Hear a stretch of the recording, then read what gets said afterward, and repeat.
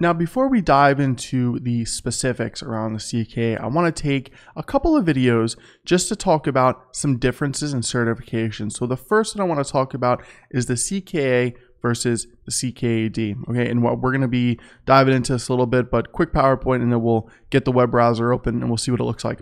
Now, first, CKA, very infrastructure focused, okay? Environment configurations at the platform level. We're talking networking, we're talking scaling, we're talking cluster configurations, okay? Now from the CKAD level, we're talking developer focused environment configurations, but at the application level. And like I said in the intro video, CKA is still the most sought after cert. I would say more than the CKAD, definitely. Again, I don't think that it's necessarily a technical reason. I think it's more just the CKA has been around. It's very popular. The CKAD has been around for a while too, but the CKA was really like the first one to hit mainstream, so to speak, right? So let's go ahead and take a look at the web browser really quick.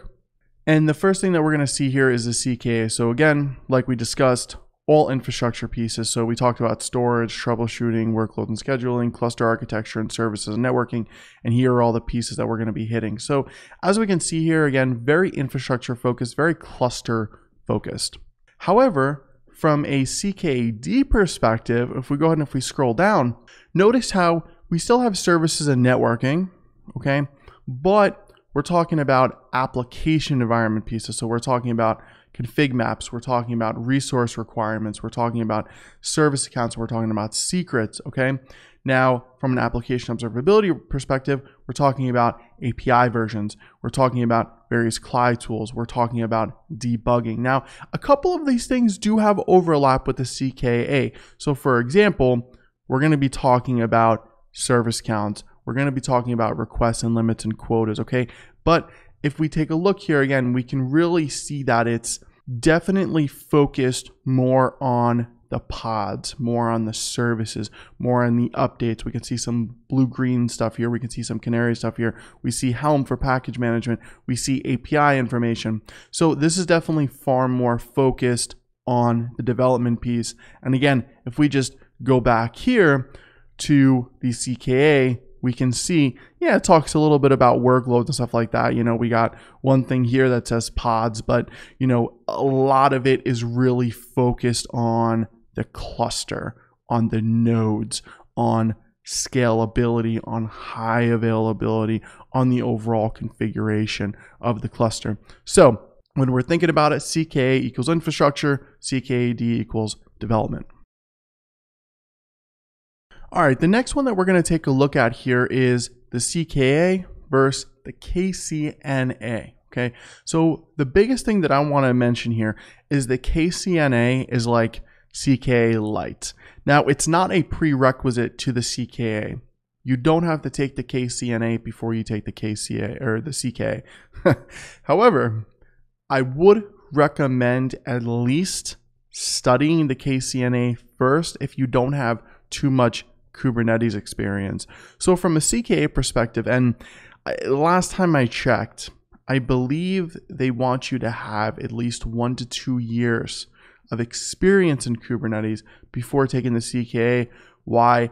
It's a pretty big cert, okay? It's a big, hefty, harder cert, right? There's a lot of information when it comes to the CKA. So what I would recommend is if you want to take a look at the KCNA information, again, because it's like the CKA Lite, it's all based on infrastructure and stuff like that, but just less, okay? So let's go ahead and take a look at the web browser here really quick.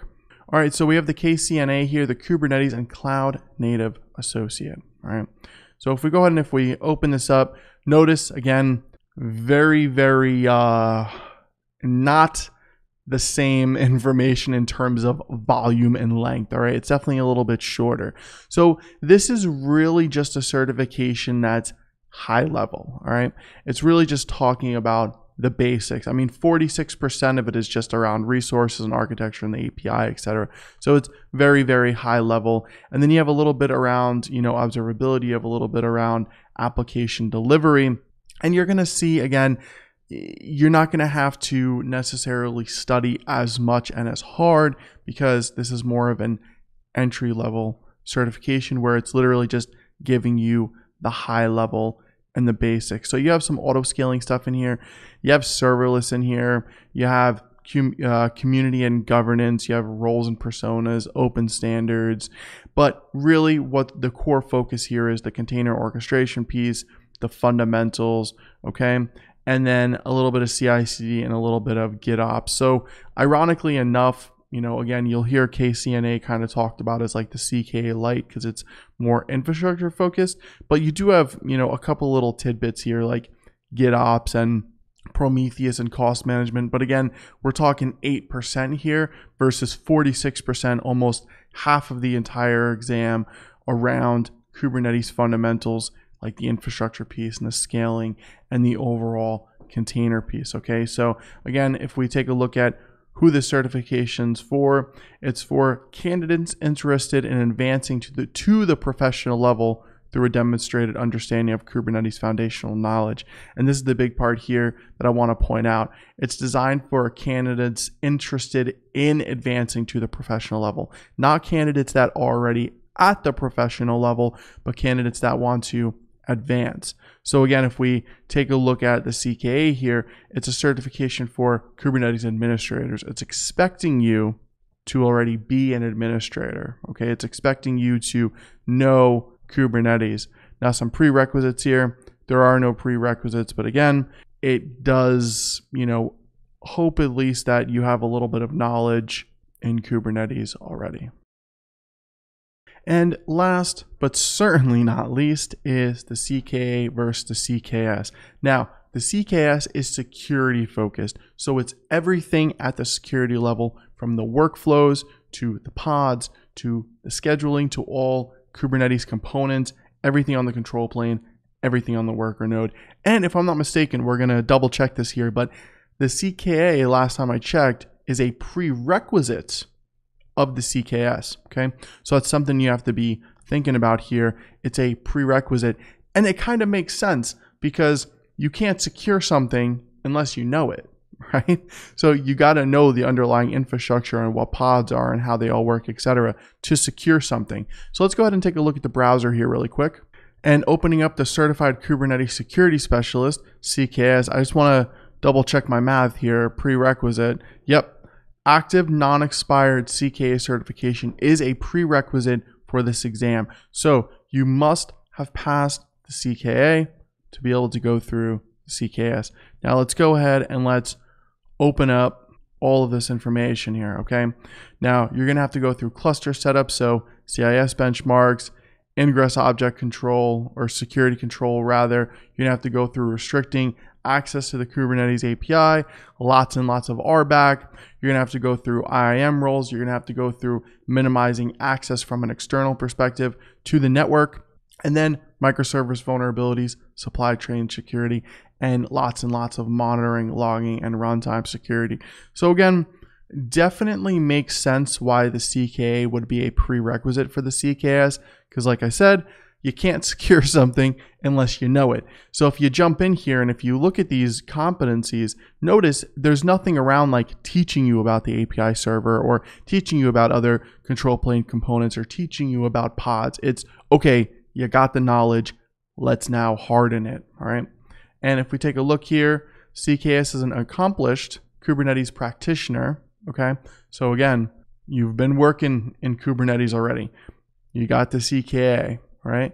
And it's somebody who demonstrated competence on a broader range of best practices for securing applications. So going into this, it's already expecting you to work in Kubernetes environments. It's expecting you to even know how to secure them, okay? So you got to have some good information. Okay, so before we wrap up the comparisons, I want to just say one more thing. When it comes to the CKA, the CKS, and the CKAD, they are hands-on certifications. And this is what differentiates Kubernetes certifications with other certifications. What I mean by hands-on is it's not multiple choice. You are literally on a terminal running commands, doing the thing. You're not just answering questions from a theoretical perspective.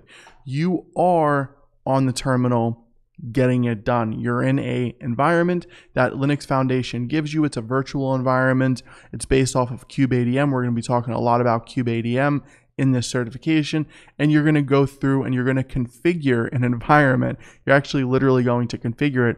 So one of the other reasons why, combining this real world stuff with the CKA is perfect, because it gives you the opportunity to get hands-on, be on the keyboard, be in the terminal, just like you would be in the real world, but it allows you to also prepare for the certification, okay?